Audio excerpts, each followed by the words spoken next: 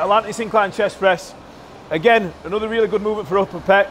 Really, really important that when you come onto this machine that you don't turn it into a flat bench, all right? So when Ben leans back into this, he'll grab the outer handle.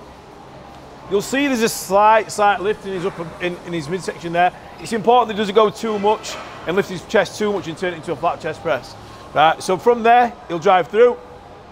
Again, focus on bringing these elbows together and meeting here to drive this. So take some time into the stretch, drives up. Again, braces hard. Drives through, really fires that upper pec.